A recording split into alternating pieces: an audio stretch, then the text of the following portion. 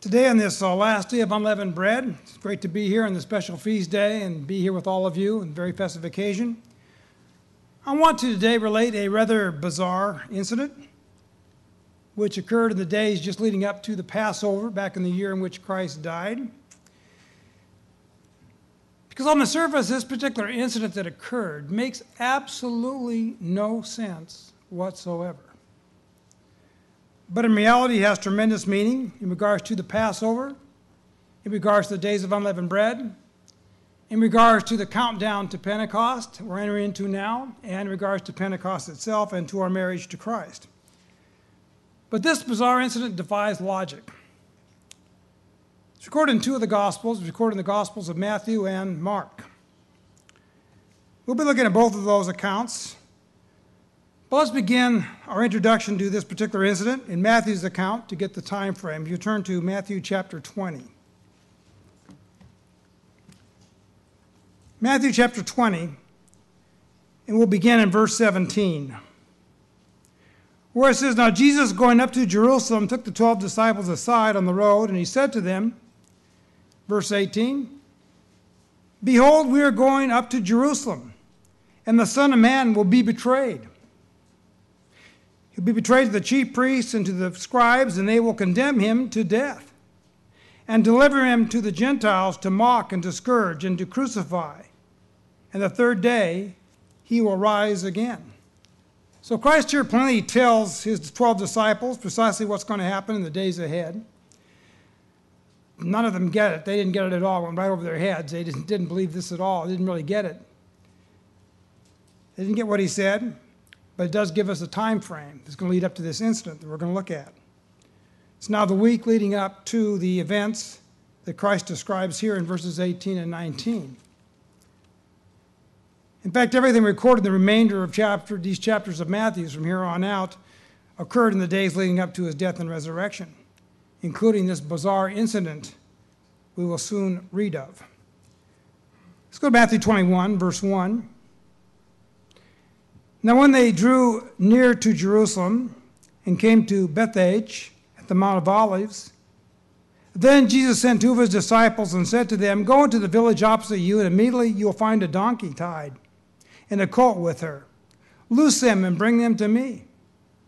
And if anyone says anything to you, you shall say, the Lord has need of them, and immediately he will send them.'" Now, I covered this in detail about a year or so ago in a previous sermon. But Christ rode into Jerusalem on a donkey, showing that he was a king of peace, because the donkey, as I related in that sermon, is the ride of coming in peace. Showed he was going to come as a prince of peace or king of peace, not a king of war, which would have been the case if he had been riding into Jerusalem on a horse, because a horse was the ride of war, the mount of war, if you will. He also rode on a donkey to fulfill the prophecy of Zechariah 9, verse 9, as we are told here in verse 4 of Matthew 21. Let's turn there. Let's go back to Zechariah 9, verse 9 here. I just want to point something out here, especially in verse 10. But Zechariah 9, now let's read this, because it tells us why he rode in on a donkey rather than a horse. Zechariah 9, verse 9, this is a prophecy that he fulfilled. "Rejoice greatly, O daughter of Zion. Shout, O daughter of Jerusalem. Behold, your king is coming to you. He is just and having salvation, lowly and riding on a donkey, a colt, the foal of a donkey." Again, why a donkey instead of a horse? Verse 10, "I will cut off the chariot from Ephraim and the horse from Jerusalem." Why? Because the next line in this verse tells us, "The battle bow shall be cut off." The horse was used in battle. It was the mount for making war. But what will Christ do instead? The very last line of this verse, "He shall speak peace to the nations." He rode into Jerusalem on a donkey because he came the first time to speak peace to the nations. He came as a prince of peace and to suffer and die for us so we might have peace with one another. Thus he rode into Jerusalem on a donkey on the Mount of Peace, the mount that portrayed that. What will Christ be riding on when he returns? He'll be riding on a white horse, Revelation 19:11. Why a horse?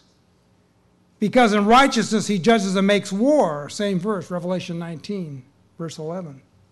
And the horse is the mount of war. But in Matthew 21, he rides into Jerusalem on a donkey on the Mount of Peace, because he was coming as a peacemaker at that particular time, and to die so the world could eventually have peace through his sacrifice.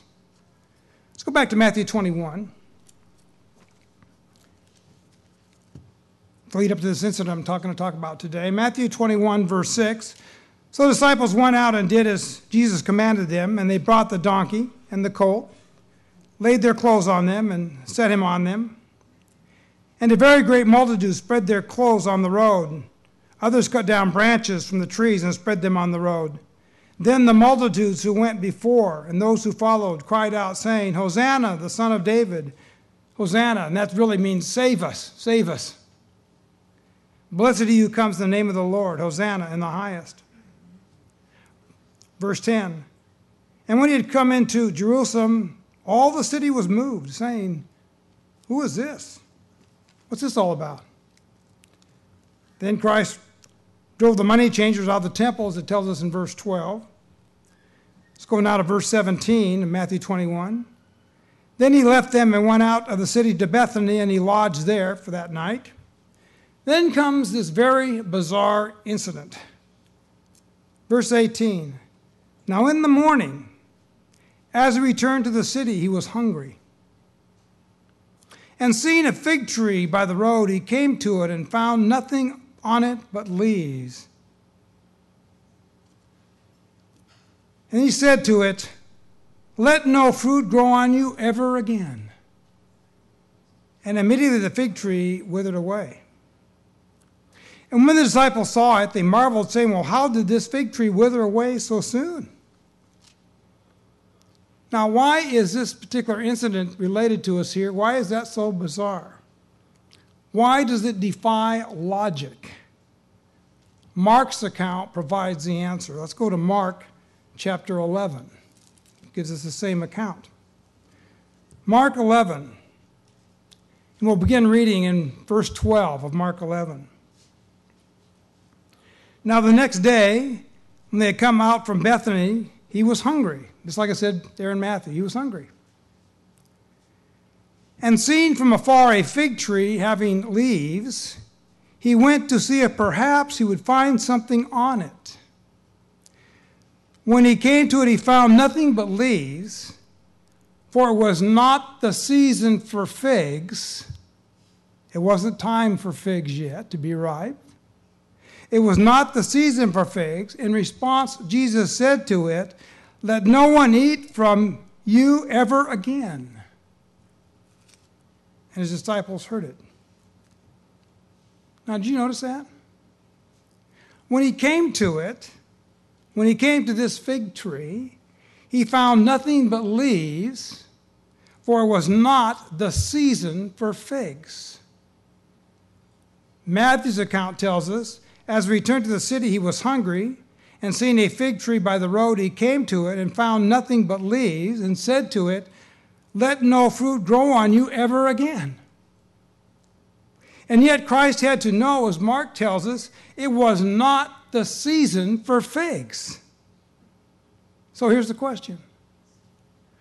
Why then did Christ curse this fig tree for not having any figs, when he had to know it was not the season for figs?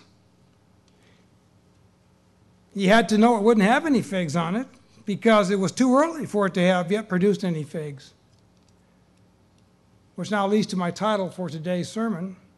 Why did Christ curse the fig tree? See, this is a very bizarre incident that on the surface defies logic. Why would Christ curse a fig tree for not producing figs when he knew it couldn't yet produce figs? And what does this bizarre incident have to do with Passover, the days of unleavened bread, the countdown to Pentecost, and Pentecost itself? That's what we're going to look at today. Why did Christ curse the fig tree? And what lessons can we learn from this particular incident? Now, notice this also. This is not a parable. This is a real incident that happened to teach us a special lesson. But it's not a fabricated story like a parable to teach us a lesson. This is a real incident that Christ uses here. It's an actual incident, but does teach an extremely valuable spiritual lesson. I want to begin here by quoting from William Barclay's New Testament Study Bible. He writes I think he died a while back, but he wrote a wonderful study Bible, the New Testament. But consider what he says here. This is William Barclay's New Testament Study Bible, The Way of the Fig Tree, in his comments on Matthew 21, verses 18 to 22. The strangest thing about this story is twofold. First, it tells us of a fig tree in full leaf in April. Jesus was at Jerusalem for the Passover. The Passover fell in April, and this incident happened a week before. The second thing is that Jesus looked for figs on a tree where no figs could possibly be. For Mark says it was not the season for figs. The difficulty of this story, Barclay goes on, is a moral difficulty. We see Jesus blasting a fig tree for not doing what it was not able to do. The tree could not have borne fruit in the second week of April, and yet we see Jesus destroying it for not doing that very thing. The plain truth is this. If we had read of anyone else blasting a fig tree for not bearing figs in April, we would have said it was an act of ill-tempered petulance, springing from personal disappointment. In Jesus, that is inconceivable. Therefore, there must be some other explanation. What is it?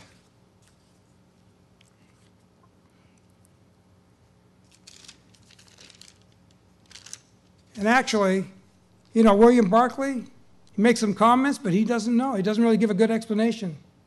He really doesn't have a good explanation for it in his commentary. So indeed, what is the explanation? Why did Christ curse the fig tree? Like I said, even William Barclay doesn't really come up with a very clear explanation. In fact, he even states this in his commentary on that. He says, few honest readers of the Bible would deny that this is perhaps the most uncomfortably difficult passage in the New Testament. And it's so uncomfortably difficult even for William Barclay, he can't come up with an answer himself. So then, what is the explanation? Why did Christ curse this fig tree? And what lesson does this incident teach us in relation to the Passover in the days of unleavened bread and Pentecost? I want to begin with one of Christ's Beatitudes. Let's go back to Matthew chapter 5.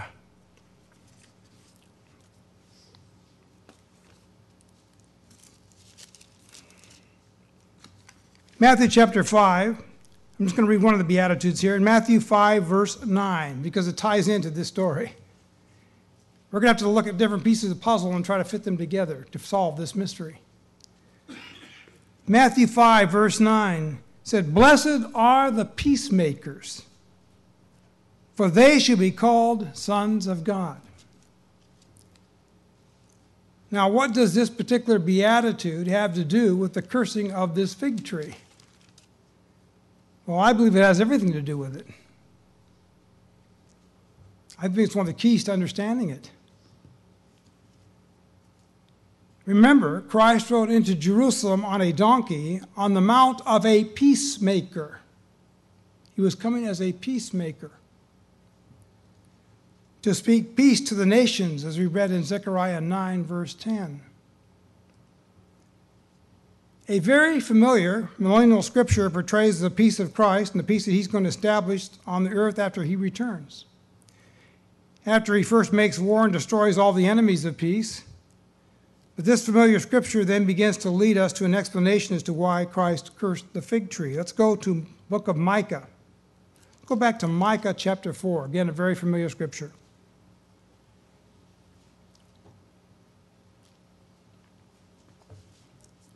Minor Prophets, Micah chapter 4, and I'll begin in verse 1. Oftentimes we read these at the time of the Feast of Tabernacles, but it pertains to this particular incident. Micah 4, verse 1, "It shall come to pass the latter days that the mountain of the Lord's house should be established on the top of the mountains and should be exalted above the hills, be established over all the other larger nations and the smaller nations as well. It's going to rule over the entire earth, over all nations. And people shall flow to it.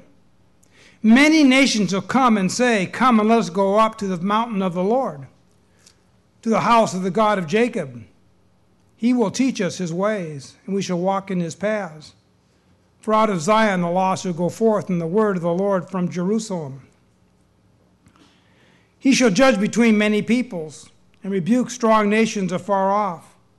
They shall beat their swords into plowshares, and their spears into pruning hooks. And nation shall not lift up sword against nation, neither shall they learn war any more. Instead of learning the way of war, they are instead going to learn the way of peace. The world cannot now find. They will learn how to make peace in all of their relationships. They will learn how to become peacemakers. And they will learn how to produce the fruit of peace. What tree and what fruit is used to depict that?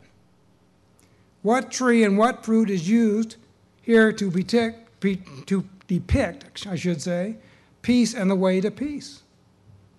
What tree is used to depict producing the fruit of peace? Micah 4, verse 4. Everyone shall sit under his vine and under his fig tree, and no one shall make them afraid, for the mouth of the Lord of hosts has spoken. The fig tree is used here to portray and to symbolize peace. It is used to symbolize producing the fruit of peace. Now let me ask this. Another piece of the puzzle it's interesting to look at. Where is the fig tree first mentioned in the Bible, and where was that fig tree located? Let's go back to Genesis 3, read it for ourselves. You all know what Genesis 3 is about. Genesis chapter 3, we'll begin in verse 1. Genesis 3, verse 1.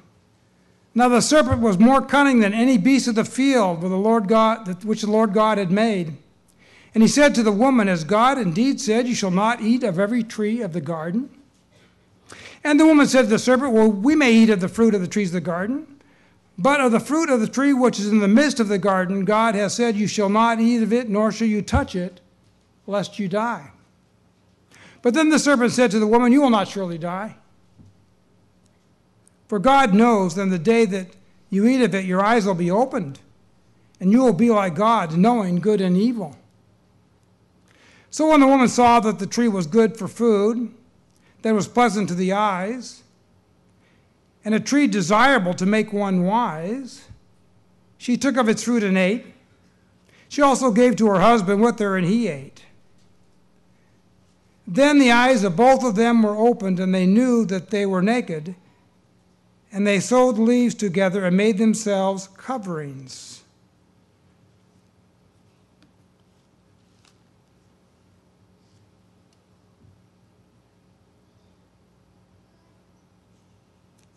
I'm trying to see there it is, verse 7. My eyes don't pick up on it. Then the eyes of both of them were opened, and they knew that they were naked, and they sewed fig leaves together and made themselves covering. They sewed fig leaves together. So the fig tree is mentioned here as being one of the fruit trees of the Garden of Eden. What did Adam and Eve do next? Verse 8. And they heard the sound of the Lord God walking in the garden in the cool of the day. And Adam and his wife hid themselves from the presence of the Lord among the trees in the garden. And presumably, some of the trees that they hid themselves among were fig trees, because fig trees were used here by Adam and Eve to cover their nakedness. And fig trees were also likely used to try to hide themselves from God, because they have very large leaves, and they'd be easy to hide amongst fig trees. And by so doing, mankind was on his way toward losing the peace they had in their relationship with God and they had in their relationship with one another. Well, once Christ returns, the fig tree will become the symbol of peace once again. Everyone will sit under his vine and under his fig tree, and no one will make them afraid. Micah 4, verse 4. See, what does the entire world need more than anything else? It needs peace. It needs to find and know and learn the way to peace and how to produce the fruit of peace in all of their relationships, as symbolized by the fig tree and by the fruit of the fig tree. But why then did Christ curse the fig tree and cause it to wither away and die, so it would never again produce any figs? First, let's look at some facts about fig trees.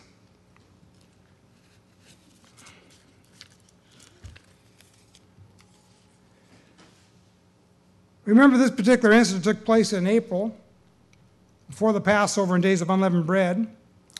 And as we're told in Mark, it was not yet the season for figs. And even though it was not yet the season for figs to be produced, could fig trees by this time in early April in Palestine have leaves and put forth green figs? Was that possible in Judea by early April? Now, if you go to commentaries, some will say no. But I found one website where they showed a picture of a fig tree with full leaves and with green figs on it, green unripened figs, taken near the Mount of Olives around the middle of April. So it is possible. In fact, a scripture in the Song of Solomon actually confirms that. Let's go there. Let's go to the Song of Solomon, chapter 2. Right after Ecclesiastes, Psalm, Proverbs, Ecclesiastes, Song of Solomon. Song of Solomon, chapter 2. Just look at a couple of verses here. Verse 10. Song of Solomon 2, verse 10. My beloved spoke and said to me, Rise up, my love, my fair one, and come away. For lo, the winter is past, the rain is over and gone, the flowers appear on the earth, the time of singing has come, and the voice of the turtle dove is heard in our land. Obviously speaking of the coming of spring, which can begin in Palestine in late March or early April. Now notice the next verse, verse 13. The fig tree puts forth her green figs, and the vines with the tender grapes give a good smell. Obviously, neither the figs nor the grapes were anywhere near ready to harvest yet, but the green figs and the tender grapes had begun to appear in April, according to the Song of Solomon here. By the beginning of the spring season in Palestine, according to this particular verse. Now, the Bible Almanac by Packer, Tenney, and White has this to say about fig trees. Very interesting. I want to read this. This is from the Bible Almanac on Plants and Herbs, page 254, under figs. The fig tree was cultivated in Palestine and other Mediterranean countries, Deuteronomy 8, verse 8. Although it is not tall, its large leaves and widely spreading branches provide excellent shade. Sitting under a fig tree was typical of peace and prosperity. 1 Kings 4:25, Micah 4, verse 4, Zechariah 3, verse 10. The Hebrew word for the fig tree was tenah, T-E-E-N-A-H, meaning to spread out, because its leaves spread out and give a lot of shade. There were 2 crops of figs in ancient Palestine. Very interesting fact. 2 crops of figs in ancient Palestine. The early harvest appeared in June and was called the Bikkore, B-I-K-K-O-R-E, Hosea 9, verse 10. The later crop ripened continually from August on and was called the Kermuse, K-E-R-M-O-U-S-E. Now, another comment here. Bible Almanac, Plants and Herbs, page 267, under dates and figs. Cultivated from very early times, figs grew on low trees with thick spreading branches. The pear-shaped fruit of the green fig appeared before the leaves. Let me read that again. The pear-shaped fruit of the green fig appeared before the leaves. When the leaves attain some size, their interior is filled with small white flowers. Now notice what it says here.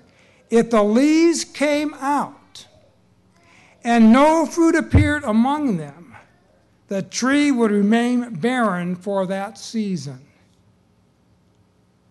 Figs could be gathered as early as June, but the main crop ripened about August. So, some very interesting facts there about figs. And understanding these facts can help us to deduce lessons Christ may have wanted us to make here and teach us from this cursing of this fig tree. Fact number 1 is given here in the Bible Almanac. The fig tree produced 2 crops.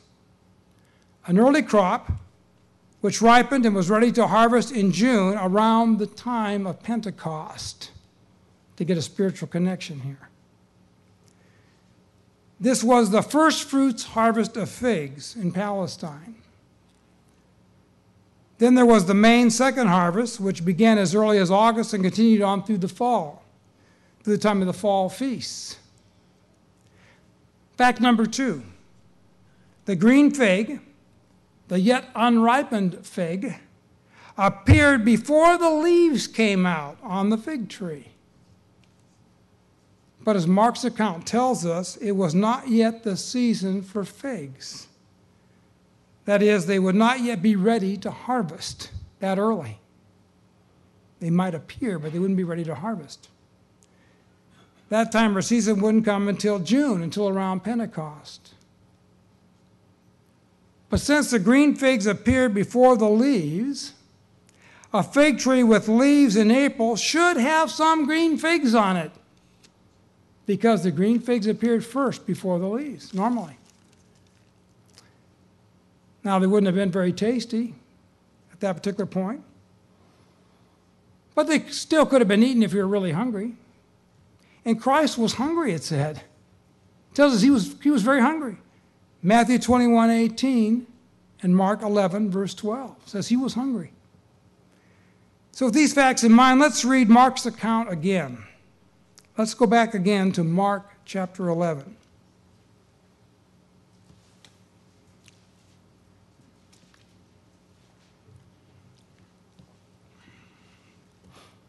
Mark chapter 11, let's begin in verse 12.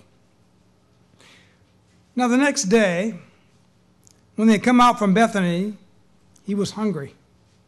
Speaking of Christ, Christ was hungry. And seeing from afar a fig tree having leaves, he went to see if perhaps he would find something on it. Since green figs appear before the leaves, a fig tree with leaves should have green figs on it, as an indicator that a first fruits crop is being produced. Did this particular fig tree have any figs? And seeing a fig tree from afar off having leaves, he went to see if perhaps it should have something on, because if it had leaves, it should have figs, because the figs appear before the leaves. When he came to it, he found nothing but leaves, for it was not the season for figs. It had leaves, and since green figs appear before the leaves, it should have also had green figs. But it says here it had nothing but leaves. It didn't have any figs. Now it's true, it was not the season for figs. Not yet time for the early figs to be ripe or to be ready to harvest. But this tree should have had at least some green unripened figs on it. This was near Bethphage, it should be, going back to Mark 11:1, when they drew near Jerusalem to Bethphage. And Bethphage means house of unripened figs. This is an area we ought to have a lot of unripened figs in the spring, when the leaf comes on the fig trees. Yet there were no green or unripened figs on this particular fig tree, even though it had leaves. Meaning what? Meaning there was no hope of this tree producing a first fruits harvest of figs. Now, what did I just get through reading from the Bible Almanac? I read, if the leaves came out and no fruit appeared among them, the tree would remain barren for the season. This tree was doomed. It would bear no fruit for the early June harvest. It bear no fruit for the Pentecost harvest, if you will. And Christ immediately knew that. Verse 14 of Mark 11, in response, Jesus said to it, "Let no one eat fruit from you ever again." The opportunity for this particular tree to bear fruit was gone. It had missed out on its opportunity to be a part of the early first fruits harvest of figs. Which then poses this question. What could cause a fig tree to produce leaves but no figs? What could cause that to happen? Well, there are at least three possibilities. Number one, could become diseased. That apparently was not the case with this particular tree, however. Why not? Because every indication here is that it outwardly looked like a healthy tree with green leaves. Number two, a second possibility. It could have been past the age of producing figs, and thus reverted back to being kind of in its wild state. Fig trees normally produce figs for up to about 15 years or more, a little more than 15 years maybe. But they live much longer than that. So there could be this tree might be old enough where it's really not producing figs every season because it's just too old. Could maybe simply stop producing fruit. But in this case, it appears it should have still been producing fruit. Number three, third reason. It could have had a soil problem. Could have had a problem within its root system. It could have been drying up from its roots. And that indeed was the problem with this particular fig tree. And that is the reason it had no figs. Mark 11, verse 20. In the morning, as they passed by, they saw the fig tree dried up from its roots. Now, one might say, well, it dried up from its roots because Christ cursed it. Certainly that's a possibility. But I think Christ cursed it because he knew it was drying up from its roots. So he could then teach us a very valuable lesson from that. Because once a tree has dried up from its roots, it will no longer be able to produce any fruit. So why did Christ curse the fig tree? I think because he understood and knew the real problem with this particular tree. He understood why it wasn't producing any green figs, why it wasn't producing any fruit. Its root system had dried out. It was already dying from within from lack of water. Thus, it would never be able to be a part of the harvest of the first fruits of figs, though it had the opportunity. And though it may still have looked like a good tree because of its green leaves. You know, it takes a long time for a tree to die. But Christ cursing this fig tree may have really sped up the process to teach us a very valuable lesson. But this tree was already cursed. Christ merely sped up the process and simply stated the inevitable. It would never produce fruit for the early harvest because it had dried up from its roots. Mark 11, verse 14, he said, "Let no one eat fruit from you ever again." Let no one eat first fruits from you ever again, we might say. You know, this tree was doomed when it came to producing a first fruits crop because it had dried up from its roots. So what then is the main lesson that we can all learn from this?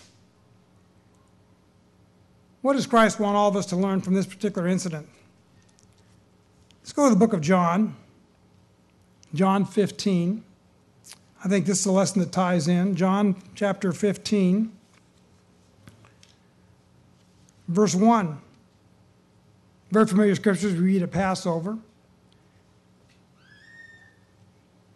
Christ said, I am the true vine, and my Father is the vine dresser. Every branch in me that does not bear fruit, he takes away. And every branch that bears fruit, he prunes that it may bear more fruit. Verse 4, abide in me, Christ said, and let me abide in you. As a branch cannot bear fruit of itself unless it abides in the vine, neither can you unless you abide in me. Because I am the vine and you are the branches. He who abides in me and I in him bears much fruit. For without me, if you don't abide in me, you can do nothing. You're just going to dry up and wither away. Verse 6, if anyone does not abide in me, he is cast out as a branch and is withered, just like this fruit tree withered.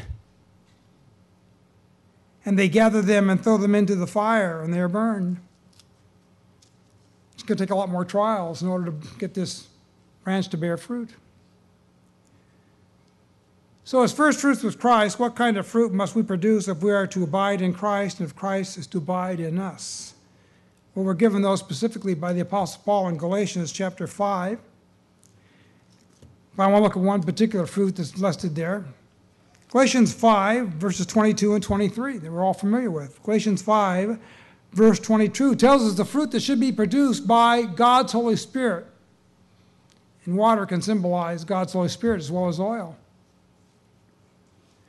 The fruit of the Spirit is love, joy, and one of the fruits of the Spirit is peace, knowing how to be a peacemaker.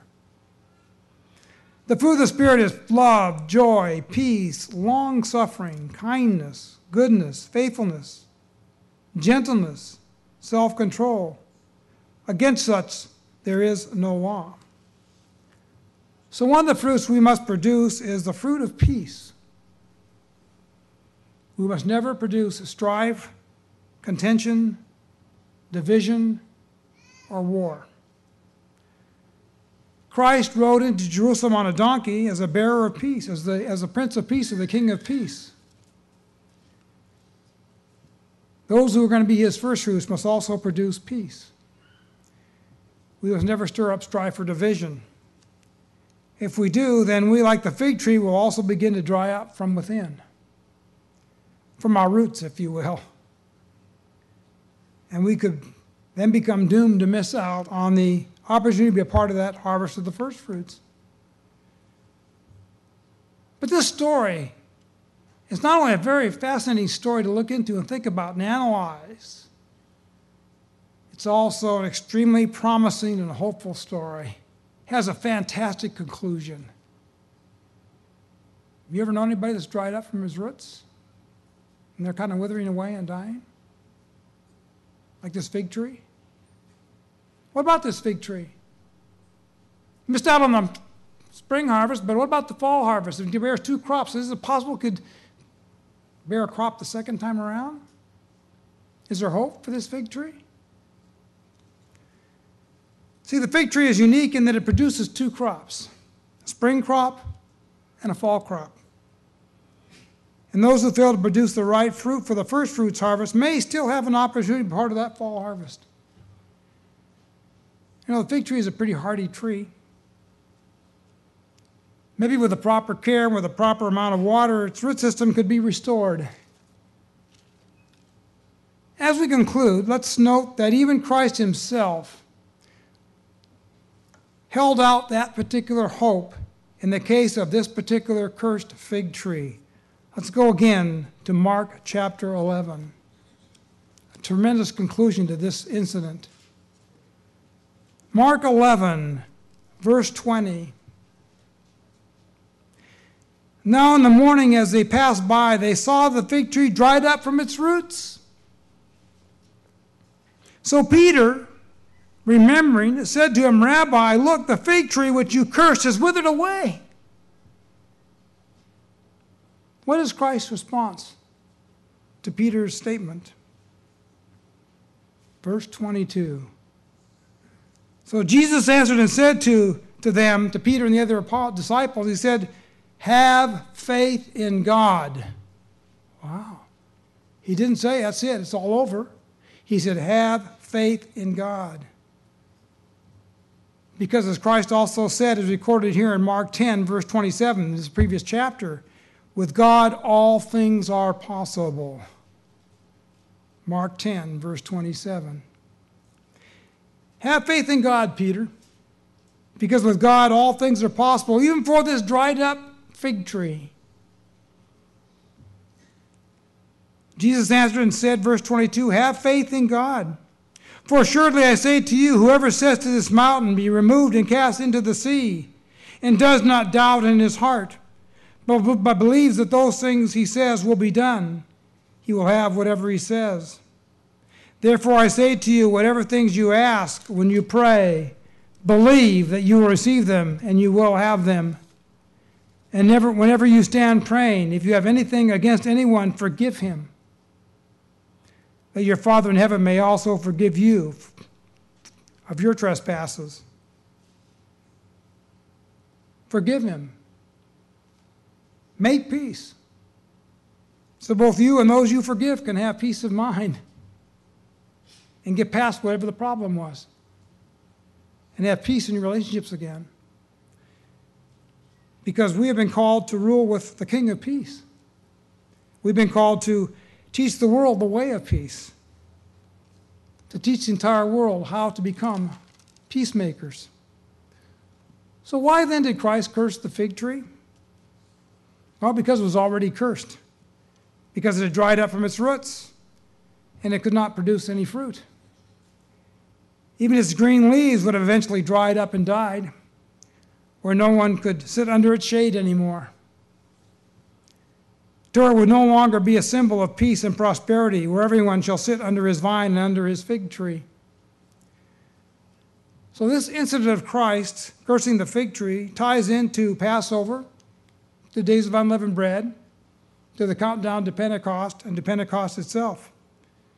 Because if we ever dry up from our roots, spiritually speaking, and if we no longer produce the fruit of God's Holy Spirit, especially if we no longer produce the fruit of peace in our relationship with one another or others, then we too will wither away, even if our leaves may still appear to be green.